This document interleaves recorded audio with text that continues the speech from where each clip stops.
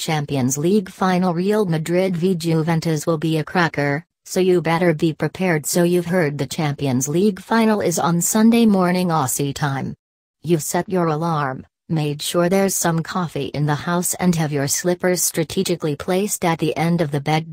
But are you really prepared for the game itself?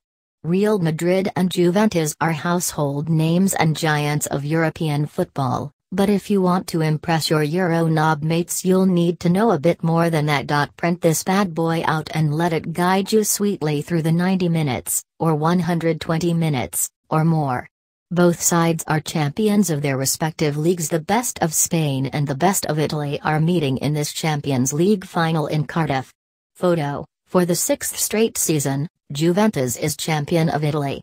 AP, Andrea Di Marco. Having not won a league title for 5 seasons, Real's title race with Barcelona went right to the last day of the season, where a comfortable win over Malaga saw them claim the trophy, or it would have, had the president of the Spanish Football Federation turned up to deliver it. True story. For Juventus in Italy, things have been a little breezier. Roma and Napoli challenged, but never looked likely to stop Juve, who has now won Serie A for 6 consecutive seasons. A Coppa Italia triumph has Juve hunting for a treble, which would be a quite sensational season for Massimiliano Allegri's men. Gareth Bale might not play but he's really good and cost a whole bunch of money. Both of these things are correct, but while he has been out injured, Spanish midfielder Isco has been on absolute fire. Photo: Isco's form is so good, he may keep Gareth Bale out of Real's starting lineup.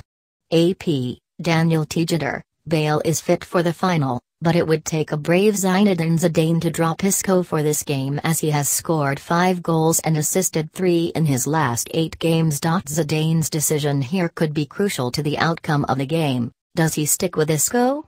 Recall Bale, who is a favorite of the manager. Or try to shoehorn the pair of him in the same team, tweaking the formation and springing a surprise on Juve? Not a bad problem for Zizou to have, in fairness. It's Galacticos VF cuts well, not really. But there are certainly a number of recycled players in that Juventus team who have reignited their careers and will play crucial parts in the final. Photo: Dani Alves was Juve's star in the semi-final ties against Monaco. But can he do it again against Real? Reuters. Stefano Rolandini, Sami Khedira, a World Cup winner with Germany and Champions League winner with Real, signed for Juve on a free transfer in 2015. He's now the combative heart of a dynamic midfield. And then there's Dani Alves, the Brazilian right-back who was scooped up for nothing from Barcelona at end of last season. If you saw the highlights of Juve's semi-final wins over Monaco, you'll see what a huge difference he has made when fit. There are plenty of big money, big-name players in that Juve team, but some of the most valuable have cost the Italians nothing at all. Now or never for Buffon? Gianluigi Buffon is an undisputed legend of the game, still one of the world's very best goalkeepers even at the tender old age of 62, or, more accurately, 39. Photo: is this the year Gigi Buffon finally gets his hands on the Champions League trophy? Reuters. Stefano Rolandini. He's pretty much done it all: league titles, a World Cup, domestic cup after domestic cup, but he has never won the Champions League. Now, he certainly isn't showing any signs of slowing down. Quite the opposite really. He's been absolutely immense throughout Juve's road to Cardiff.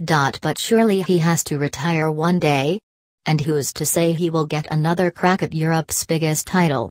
This could be it for the ridiculously handsome, ridiculously talented old fox. Ronaldo will do Ronaldo things. This may or may not include scoring goals, setting up goals, being in the vicinity of goals, walking around with a huff on, waving his arms angrily when a teammate lets him down, falling over, getting back up, jumping into his Superman pose, ripping his shirt off, doing nothing for 120 minutes but strategically making sure he takes the 5th penalty in the shootout so all the glory is his.